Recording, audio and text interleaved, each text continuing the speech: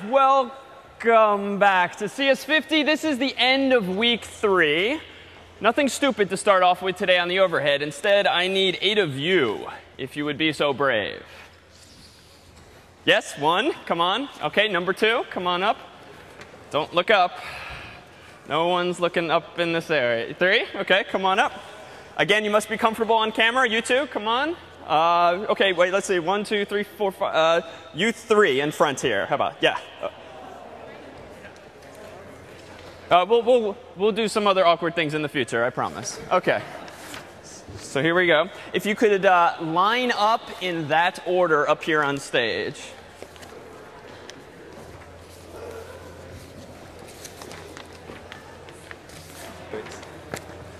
Uh-oh. Oh, perfect. Perfect. OK, so if you guys could make yourselves look like that. The first moment of awkwardness here is just to remind you where we left off last time, and that was the goal. Among the goals on Monday was to actually search numbers. And we had a wonderful demonstration that worked perfectly, whereby Edward found the numbers in question immediately. But at least the second time around, in theory, he was able to assume that the bottommost array was actually sorted. So today we asked this question, how do you go about sorting those numbers? And for this now, we need the 9th volunteer. There was yes, in the pink shirt there. Come on down. So this gentleman here will be in charge of the sorting demonstration. So we have 8 numbers. And if you would, as this gentleman comes down, think to yourself, you've got 8 humans here, each of which is representing an integer. How would you, the human, go about sorting these folks? And let's see if yours actually coincides with Adam's approach. So Adam, your goal here is simply to tell these 8 what to do and sort them from smallest on the left to largest on the right. All right. Will you please switch?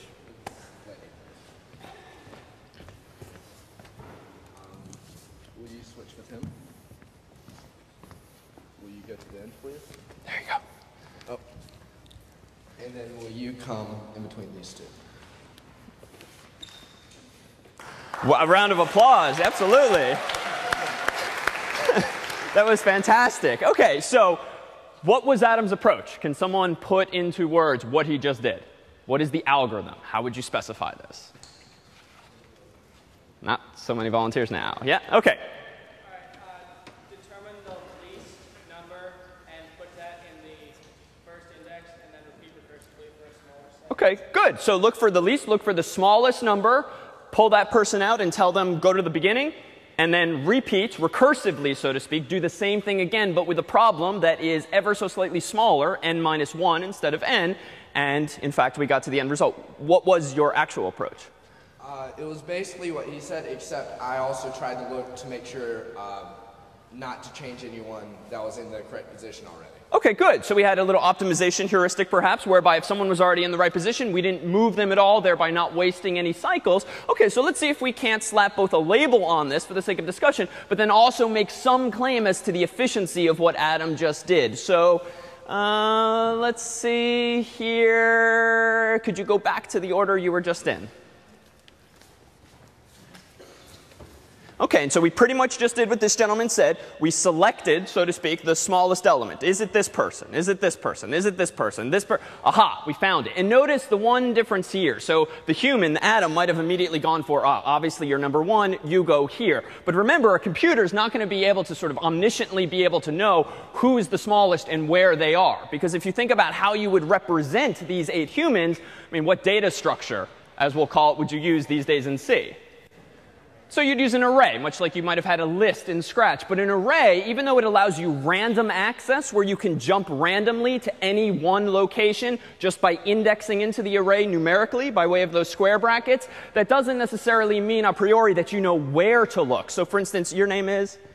Gabrielle. So Adam didn't necessarily know that Gabrielle was in index location 0, 1, 2, 3, 4. He only knew that presumably because as a human, he very quickly scanned the list. But much like a computer, did he have to start somewhere? So start at the left, move to the right, and then finally he saw Gabrielle. And then just to push a little harder here, once you found Gabrielle, did you know this was the smallest element? I did. OK, you did. Why?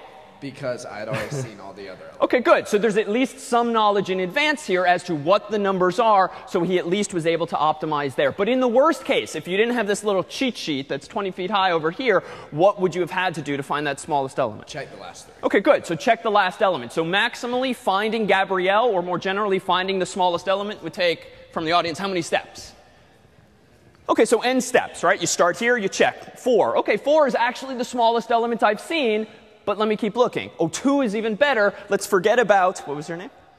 Preya. Let's forget about Preya, because we've just now found Juliana, whose number is smaller. So now think about how you would implement this. I just need to keep around, it seems, a variable, I or n or whatever, that keeps track of maybe what the smallest value is, or at least where it is. So index location 1. And then I keep going, keep going, keep going. Finally, I get to Gabrielle, and I update my variable because I found something better than Juliana. And now I keep going, and then I get to these guys and realize that was a waste of time because I've already found the smallest element. So I pull Gabrielle out.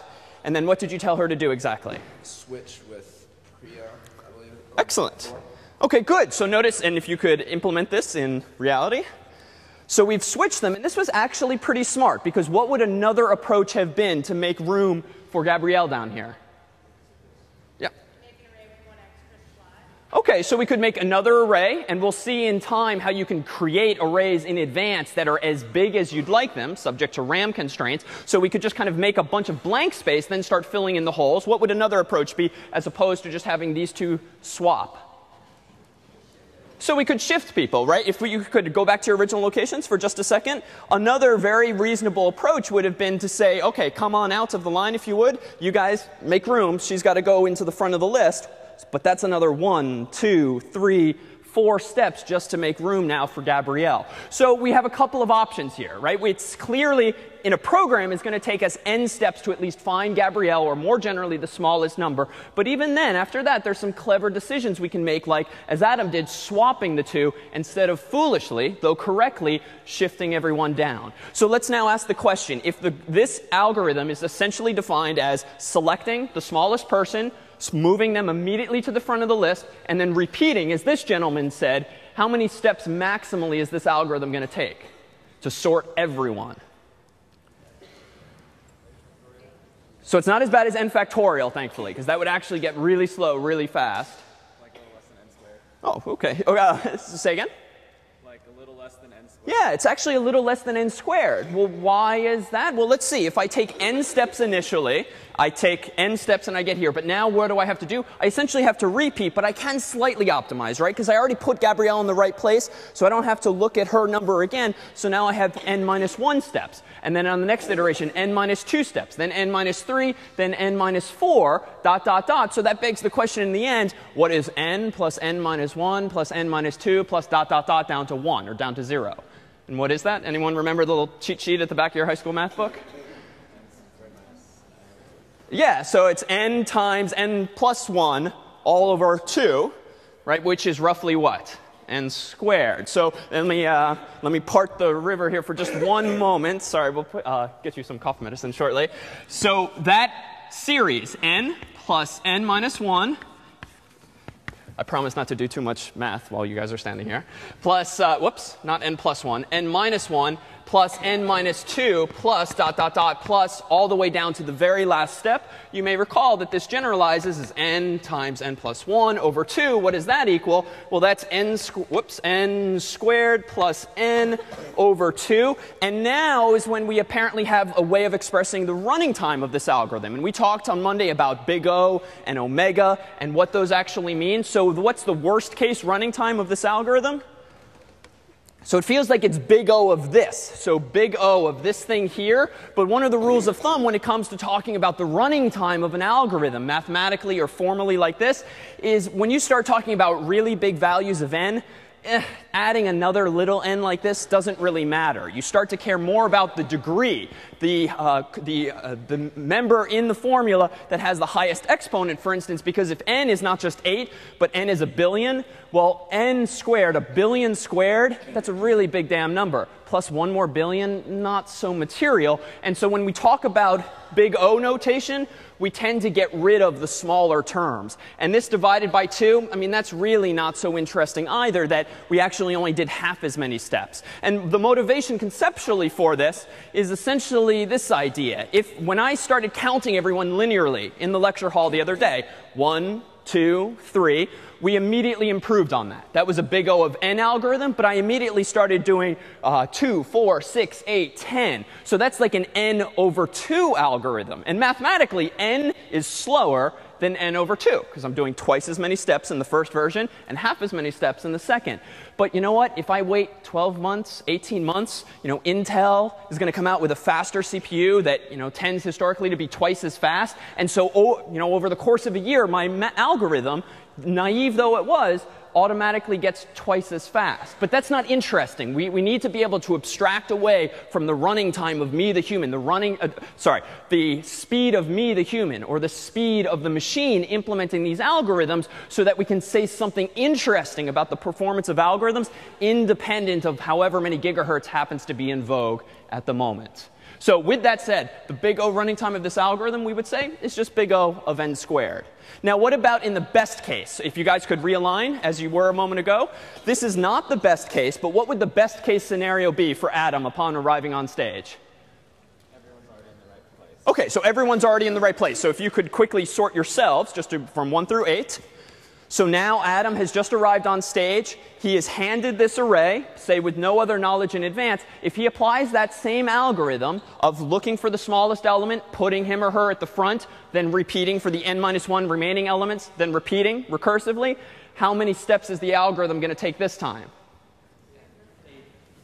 So it's actually not 8. At least as we've described it here, it's the same number, because what does he not know upon each iteration of this, if we implement exactly the same algorithm? I'm still not sure if one's the smallest element, so I have to still check all the way down. Exactly. So again, ignore the cheat sheet that's up here. If Adam's the computer that's been handed this array of 8 numbers, that's wonderful that they're sorted. But his algorithm is not designed, as we've just described it, to really take that into account, because he's still going to start at the left, and he's going to realize, oh, wow, this is a really small number. I'm going to remember this one.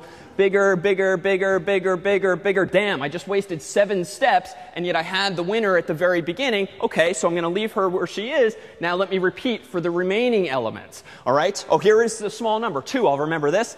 Bigger, bigger, bigger. I've wasted more time. But I'm going to keep wasting time, because at least with this algorithm, defined as iteratively or recursively selecting the smallest element and plopping them at the beginning, there's no cognizance of whether or not the list is already sorted. Now, you might think, well, this is just stupid now, right? Just keep track of whether or not you've seen smaller numbers before, and that's fine. But that's a different algorithm then, right? We need more memory for that, or we need a different set of steps. So let's try one other approach at least here. Could you guys reshuffle in this order? And this is really random. It doesn't matter what they reset to, but at least this gets it done quickly. So what might another approach be? And let's tell Adam this time what to do rather than leaving it to him. How else could we go about sorting these 8 people? Bubble sort. What a wonderful lead-in. OK, well, what does that mean? Well, let's think about another very simple approach. This is a really kind of overwhelming problem. 8 numbers. I'm the program. This is a lot of work to do. Let me keep it simple. And let me start at the left. So these 2 here are clearly out of order. 4 is bigger than 2, but 2 should be to the left of 4. So you know what? Let me just try a very simple algorithm of swapping these 2 volunteers. So we swap them. That takes 1 step, or maybe 3 steps if you think back to our swap operation, but a fixed number of steps, a constant number of steps. And that's OK. We're more worried about recurring costs. All right? So now I compare 4 and 6. So these 2 are actually in pretty good shape. I'm going to leave them alone. 6 and 8, they're good. 8 and 1, let me do a swap. But again, I'm not backtracking. I'm still making forward progress. 8 and 3, got to swap these 2. 8 and 7, going to swap these 2. And then 8 and 5, going to swap these 2. Done, right? All right, so obviously not, right? The list is not sorted, so I've taken n steps here, done some swaps in the middle, but any swaps were just constant time anyway. It's always the same number of steps to move 2 humans or to swap 2 ints. So what do I do now? Well, let me try repeating. 2 and 4? No. 4 and 6? No. 6 and 1. And now notice what's happening to Gabrielle this time. Go ahead and swap. So notice, and we can slap the label that's already been applied to it on this algorithm, the smallest number seems to be bubbling her way up to this end of the list. And meanwhile, 8 has already bubbled his way up to the end of the list. So this algorithm is, in fact, generally called bubble sort. It is just as correct as the previous one that Adam proposed, which was generally called selection sort. So that begs the question, is one better than the other? Well, how many steps is bubble sort going to take? So it's also n squared. Now, why is that? Well, let's see. Every time I want a move from left to right, I'm looking at 8 elements and maybe doing some constant number of swaps. So some product of n am I doing through each iteration. But in the worst case, who is where in this scenario? So in the worst case, maybe Gabrielle is all the way over here, and this gentleman, Ravi, is all the way over there. So that then begs the question, if on each iteration someone like Ravi or Gabrielle only bubble up one place to the left or one place to the right, how many times am I going to have to repeat this process to pull Ravi all the way that way or Gabrielle all the way this way? Well, another n times, or n minus 1. So I have to do n things n times, and that one conceptually is perhaps even easier to wrap one's mind around. It's big O of n squared. Now, I think we've had you up here for an awkwardly long enough moment. A big round of applause, if we could, for Adam and these guys. Thank you. Little souvenir. And if you want, our paperwork awaits. Thank you. So let's see. No, we don't need to do it every time. We have you for life now. All right. So let me go ahead and show exactly what this means for something to be taking n squared time, because we'll actually see that n squared, though very simply defined, and that was actually pretty simple to implement. If you think about it, I've got a for loop, then maybe another for loop. So I can pretty relatively easily translate what we just did with Adam and team into code. Well, let's see if we can't visualize it as well. So this is a link that we have on the course's website under lectures. And it's just a really nice Java applet, a program someone happened to write in Java, works in a web browser that helps us visualize some of these algorithms. If I go down here to this dropdown, if you want to play along at home, and I go choose bubble sort, array type random, sure, it's just going to populate it randomly. And this delay is just going to control the speed of this demonstration. I'm going to make it 10 milliseconds or whatever this is. And now I'm going to go ahead and click Start. What we have here is a larger input set. So each of these bars represents a number, or human. The taller the bar, the bigger the number. The shorter the bar, the shorter the number, the smaller the number. So Gabrielle would be the small bar up there, number 1, and Ravi would be one of the larger bars at right. That's the analog here. So what's happening in red from left to right is that this program is implementing bubble sort. It's comparing pairs or neighbors of elements, and if they happen to be out of order, it swaps those two, but then forges ahead to do it again to the next pair of neighbors. And what you can see perhaps more easily, since this is a longer demonstration, that bigger numbers are in fact bubbling up, albeit slowly, and smaller numbers are bubbling their way down.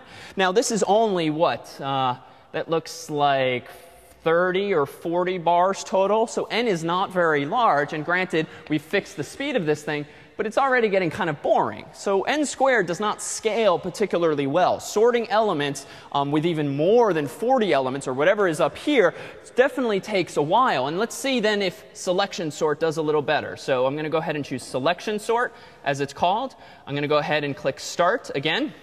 And now notice less seems to be happening, but that's because this algorithm is swapping bars as far to the left as possible on each iteration. So what's getting highlighted in red is the then smallest element that's been discovered, say by Adam, and then it's being moved all the way to the left. So what's a little neat about this algorithm is that you can actually see the progress, and that definitely happened more quickly.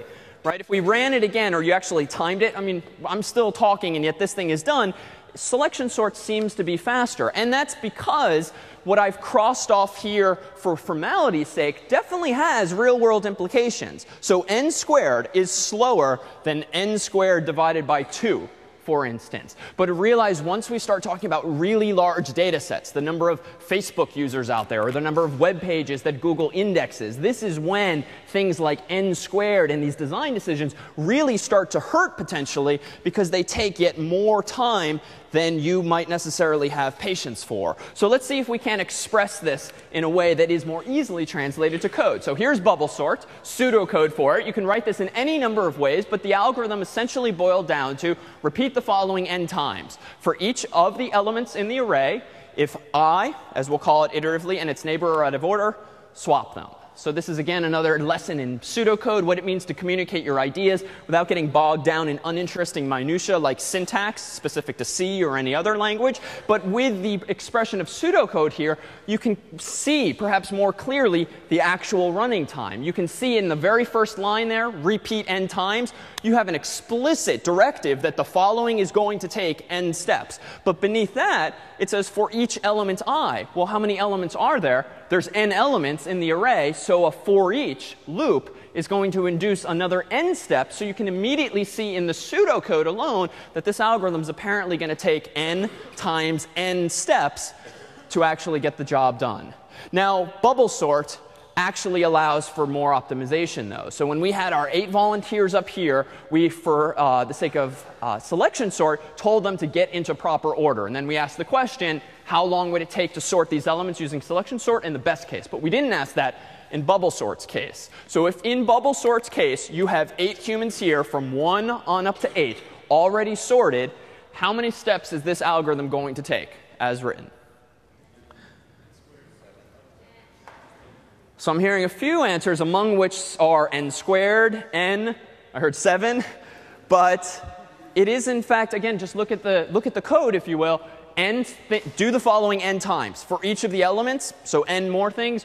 If I and its neighbor are out of order, swap them, no matter what. This implementation of bubble sort is just blindly telling you to do the following n times, n times. This algorithm takes n squared steps. So if Adam had come on stage, realized, had been handed an array of 8 people, all of whom were sorted already, doesn't matter. He's going to very blindly compare again and again for a total of n squared steps all of the humans in that row, and then eventually he's going to stop, because what's neat about this algorithm, at least, is that because you are doing it n times, no matter what, it will have worked by the end. But there's clearly an opportunity for optimization here. So bubble sort right now, let's slap some numbers on these just to have sort of a list, and then see if we can't do better. So bubble sort.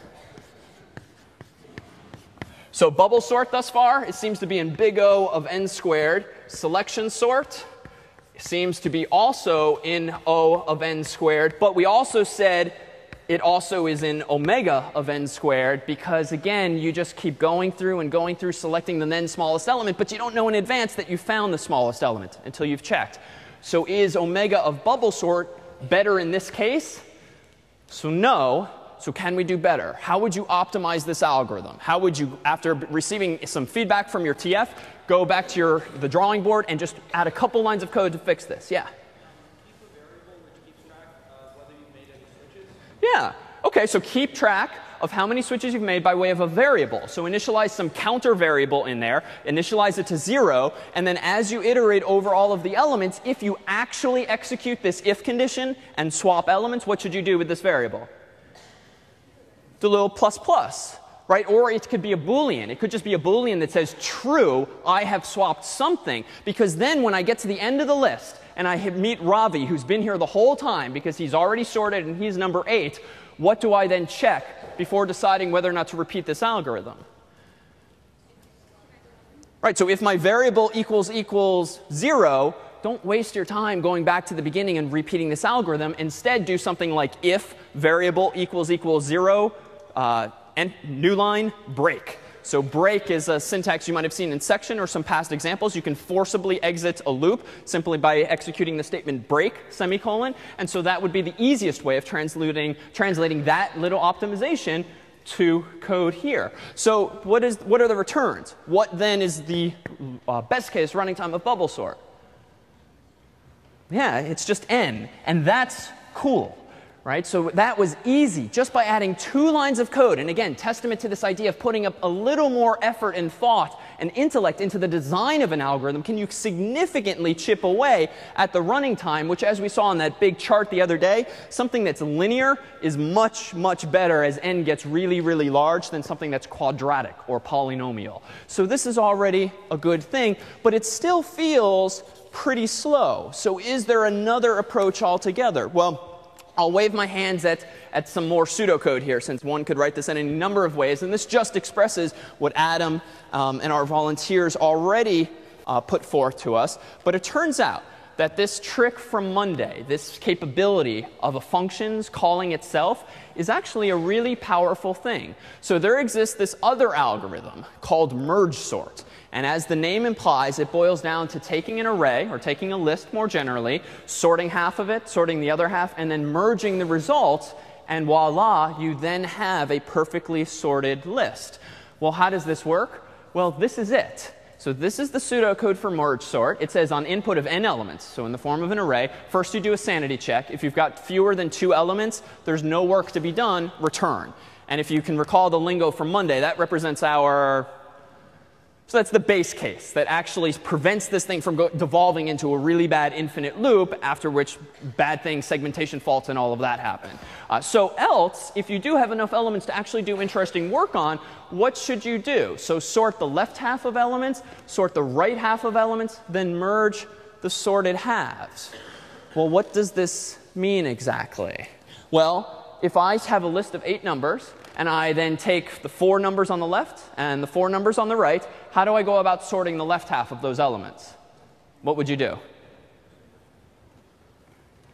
Right, I've got 8 volunteers here who we have dismissed, but pretend there's 4 people here, 4 people there. I have to divide the list into 2, so here's the 4 people I need to sort. How can I sort half a list? How about in back? Cut it into 3/4. OK, so I could cut it in half again, again, and again. OK, so finally I get down to Gabrielle or any of our volunteers, because I've cut my list of 8 into 4, into 2, into 1. What do I do now with Gabrielle or whoever I've found? Can't go back to your laptop now. You're on the hook.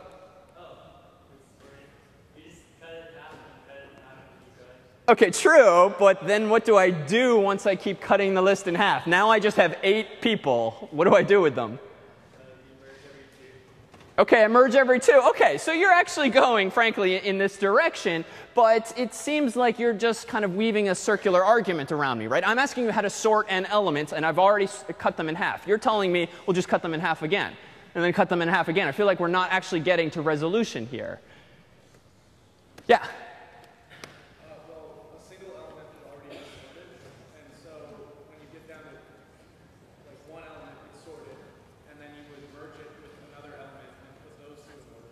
OK. And then the pair next to that would be merged in order. And then those 2 pairs would be merged in order, and so on and so forth. OK, good. So to summarize, maybe the magic here is not in this punting in lines, the second to bottom lines. Whenever I say sort left half and sort right half, I'm kind of just punting on that and saying, go sort these elements. Then the magic seems to be in the merging of sorted halves. Because if we kind of think through the logic that's been proposed, if I eventually get down to a list of 1, of size 1, just Gabrielle or just Ravi, there's actually a really neat feature of that situation, which is that Gabrielle, as a single number, is already sorted by nature. Similarly as Ravi or any of our 8 volunteers, already sorted if I try to sort just them. But then I apparently need to take a step back conceptually and say, OK, I've got a list of length 1. It's already sorted trivially, because that was really an uninteresting exercise. But now I have 2 lists, it sounds, of size 2. So I know this is going to happen, but I will say, let's take a 5-minute break, think about how we'll solve this, and then we'll reveal the answer after you've not actually thought about it. All right, so we are back. We'll do this one without humans, but here are the same numbers that our volunteers represented. The motivation here, to make sure the context is clear, is to do better than n squared. And even though the algorithms we've demonstrated both with humans and with computers up top hasn't taken terribly long, realize that we only had, again, 30 or 40 bars on the screen that were getting sorted, and even that was relatively slow. But the goal here will be to compare just how quickly or how much better we can do if, again, we inject a little more intelligence and start to deploy some more sophisticated techniques like this thing called recursion on Monday, which at the time, very uninteresting to implement factorial or sigma, the summation function with recursion, because we already had other ways of doing that. But as in this case, as we'll see, sometimes recursion lends itself to the expression of an algorithm that would just be much harder to express iteratively or with lots of loops and variables. So here's our algorithm, and let's see if we can apply this here. So here's our 8 elements. The first step is to, on input of n elements, if n is less than 2, return. Nope, n is actually 8, so I'm not going to return yet. So else I do the following. Sort the left half of elements. So somehow I need to do something with these guys here. No. With these guys here.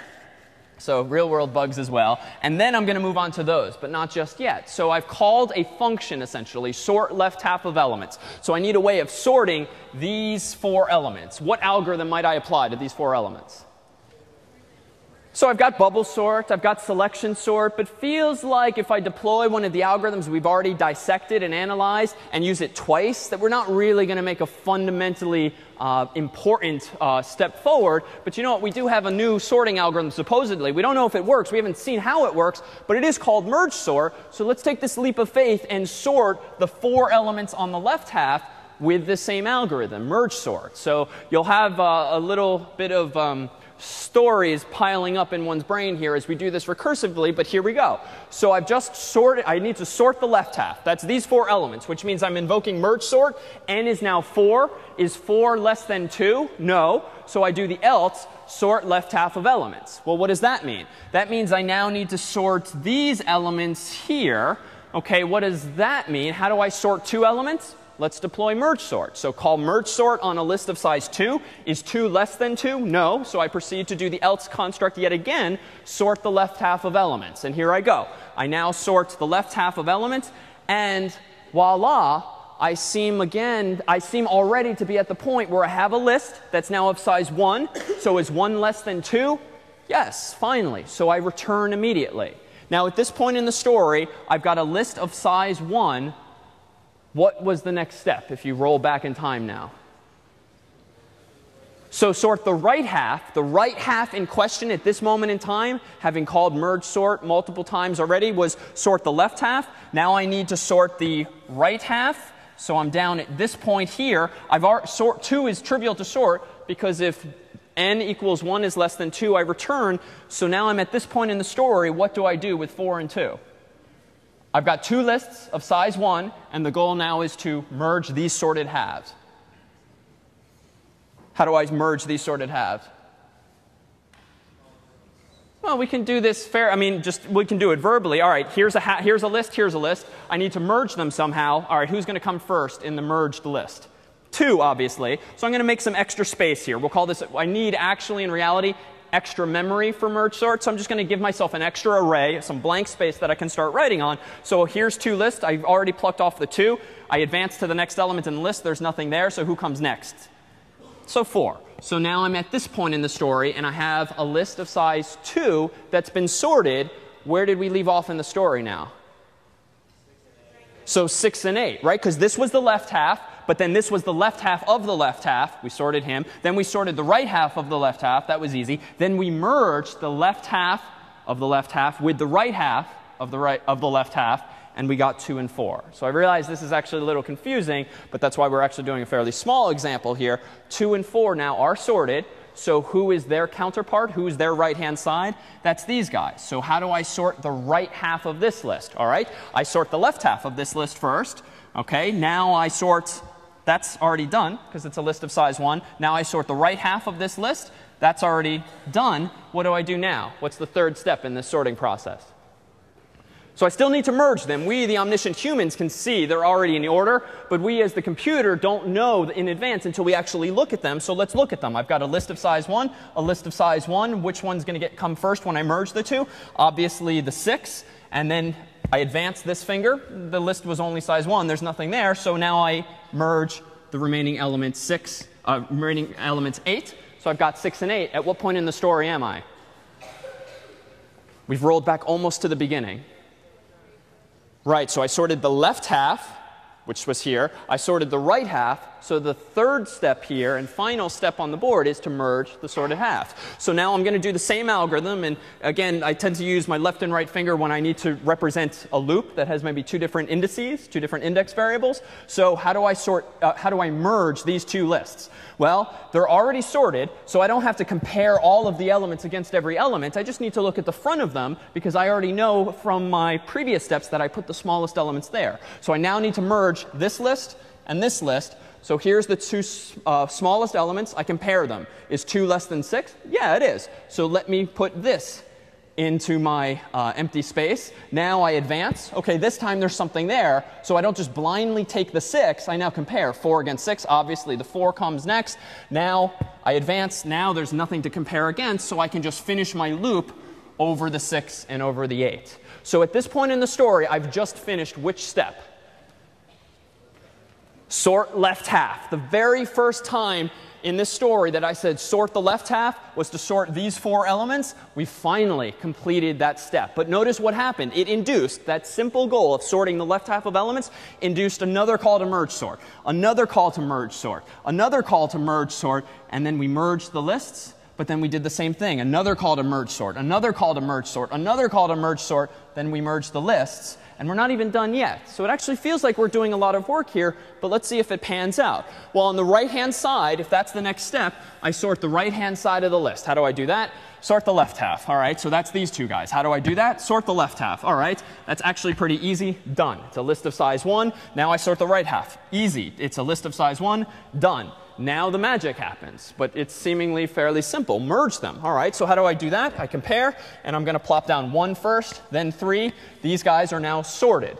Where am I at the story? Now I sort the right half of the right half. So that means look at these two, chop it into left and right, do this, trivial, it's already sorted, do this, trivial, it's already sorted. Now again, the magical step of merging the two. And obviously, we get out 5 and 7. So now I have a list of size 2 that's sorted, another list of size 2 that's sorted, the left half and right halves, respectively, of the right half of the original. What's the last step? To merge the sorted halves. So 1 and 5, I compare. 1 comes first. Now I compare 3 and 5. 3 comes next. Now I'm out of numbers there. So 5 and 7 get plopped down. Am I done? Not quite. Merge sort boils down essentially to 3 lines of code. Sort left half, sort right half, and I've done that, and I've done that, and now the third and final step of merge sort is to merge those sorted halves. So what do? Well, I'm running out of board space, but I don't think it'll be all that enlightening to know that the numbers are now going to get merged as 1, 2, 3, 4. But how? Well, again, remember the 2 index variables. I've got 1 on the start of this list, 1 on this one. I compare the 2 fingers. 1 comes first, so I write down 1. Then I advance this finger. Now I compare 2 against 3. I put down 2, and I advance this finger. And the point of this little finger demonstration is to make clear that at no point is my left or right finger going backwards on the board. They're always making forward progress. In other words, every time I merge, I'm touching physically n elements. Or put another way, I'm touching every number once and only once, because once I've touched it, I advance and move forward again. I never double back. So in other words, from left to right, I seem to be conceptually always taking n steps in this direction. Every time I do merging, there's n steps involved because I'm touching every number once, but never going backwards. So that then begs the question on the other axis here, how many times did I go down in this list? How many times did I chop lists in half? Because if I'm doing something n times this way, hopefully I didn't chop the list n times this way. Otherwise, we've got an n squared algorithm, and this was all a waste of time. But how many times per week 0 can we take a list of size n, or a list of size 8, and divide it in half, in half, in half, and then bottom out with 1 element? So log base 2 of n. So even if you got lost in some of the details, that's certainly fine at first glance here. But just conceptually, what was I doing? Dividing the list in half, in half, in half, in half. And then I bottomed out with individual elements. How many times can you do that? Log n times. But every time I did that, the goal was to then merge all of the elements together, as we tried to do visually here. So I'm doing something log n times. And then each time I'm doing n merging steps, n moves of my fingers. So this algorithm feels like it should be big O of, and I'll write it here just for the sake of reference, big O of n times log n. And it's technically base 2, but just like we started scratching off constant numbers before in the context of big O, the base also means very little since it's just a constant value. You can convert one base in binary to any other constant value as well. So if I didn't do this depiction justice, let's just try to think about it more abstractly. If the problem at hand is to figure out what t of n is, the running time of an algorithm whose input is of size n, how can we actually compute its running time by looking at the pseudocode, essentially? So this is the algorithm. The last time we talked about pseudocode, we were able to slap big O of n squared on it just by looking at it. So let's see if we can't translate this to big O notation. All right, so this first line here, if n is less than 2, that's constant steps. So there's a 1 in there, something uninteresting. Clearly, the meaty part of this algorithm is down here in the else condition. So let's ask ourselves, what is the running time of this algorithm? Well, if you hand it n elements, we need to figure out t of n, which is just a fancy way of describing its running time. So what does that mean? Well, computing t of n means you first sort the left half of a list. So that's t of what? N over 2. Then you sort the right half. That's t of n over 2. So I don't know what the function is. I don't know what t is yet. But I know it's going to be the same thing, but with an input that's half as big. And then finally, how many steps does it take to merge sorted halves? Well, per my fingers moving slowly from left to right, that's some number of n steps, because every finger moves forward once, and then they eventually both stop. So we can express this, even without quite knowing where we're going yet, with an algorithm like this. T of n, the running time of an algorithm with handed n elements, is the same thing as sorting half of it, t of n over 2, plus half of it, t of n over 2, plus n steps. But you know, I'm kind of asking lots of questions, so maybe there's a constant factor in there. So here too, even in this context, can we say the merging takes linear time? I don't know exactly if this is 1 step to compare 2 elements, or maybe this is 2 steps. But again, these are constant values. Who cares? Let's just generalize it as big O of n. But now we've kind of turned in an answer that itself is recursive. What's the running time of this algorithm? Well, it's the running time of running the algorithm on half of itself and half of itself. Like, we haven't really made progress per se, but let's see if the numbers at least pan out. So how long does it take to sort, not 8, but we can do a little more interesting than that, 16 elements. But it's still a power of 2, just so that the math works out perfectly, even though in reality there'd be some rounding. So let's just plug these numbers into the formula. So the formula, again, is t of n equals t of n over 2 plus t of n over 2 plus some linear time. So let's do it. How long does it take to sort 16 elements? Well, t of 16 is t of 8 plus t of 8, or 2 times t of 8, plus 16 to do the merging. So sort the left half, sort the right half, plus the merging. Unfortunately, we've again gotten caught in a little circular argument here, because now the question is, what is t of 8 then? All right, well, t of 8 is the process of sorting the left half, which is now size 4, plus sorting the right half, which is also size 4. So t times 2 of t of 4 plus 8. All right, what is the answer to t of 4? Well, t of 4 is now this, 2 times t of 2 plus 4. What is t of 2? Well, t of 2 is 2 times t of 1. And hopefully we're now going to bottom out and not get stuck in this loop. T of 1 is just 0. Because how long does it take to sort 1 element? Well, no time. It's already sorted. That's when we returned immediately. So now we just have some high school arithmetic, a little substitution here. I now can fill in t of 1, then I can fill in t of 2, then and then it bobbles back up. So if we do out the math, and I've just flipped the numbers around so I can do the substitution from top to bottom, it looks like t of 16 is ultimately t of 2 times t of 8. But what is that? Well, that is just the answer to t of 8, which is apparently 24, if you go through the math. So long story short, t of 16 is 64 steps. Does this jive with the claim that the running time is big O of n times log n? Yeah, so 16, right? So if the running time here is n times log n, so an n is 16, that's 16 times log base 2 of 16, that's 4. So yeah, so 16 times 4, 32, 64. It is in fact 64 steps. So the claim ultimately is in fact correct, that merge sort takes 64 steps concretely with 16 elements, but more generally, n times log n. So what's the takeaway there? Like, who cares? Right? There's no point in memorizing that merge sort takes 64 steps or 64 seconds for inputs of size 16. But what would the n squared algorithm have been? How long would bubble sort have taken? How long would selection sort have taken?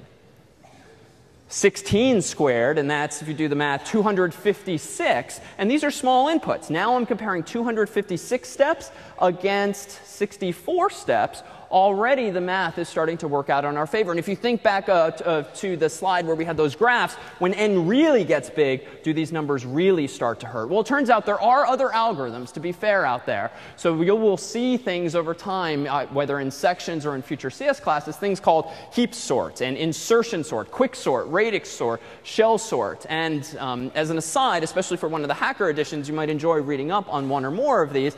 But n log n for now is about as good as we'll try to do. But let's just see exactly how good that is. All right, so here we have the second demo. This too is linked on the course's website. This is just another Java applet that someone very nicely put together. And each of these drop-downs is a whole bunch of sorting algorithms. So the world has had a lot of free time over the years to come up with algorithms like bozo sort and stooge sort and cocktail sort and a whole bunch of other silly ones. So apparently, if you come up with a clever algorithm, the fun part is you actually get to name it. But now we have from left to right selection sort, bubble sort, and merge sort. The question of the day was, can we do better than these initial algorithms, bubble sort and selection sort? And if so, who cares? Why does it really matter? What I'm about to do is click on each of these one right after the other, so that these things essentially run in lockstep. And let's see what it means for something to be in n log n as opposed to n squared. Apparently not much. There we go. Done. And with that, we'll see you Monday.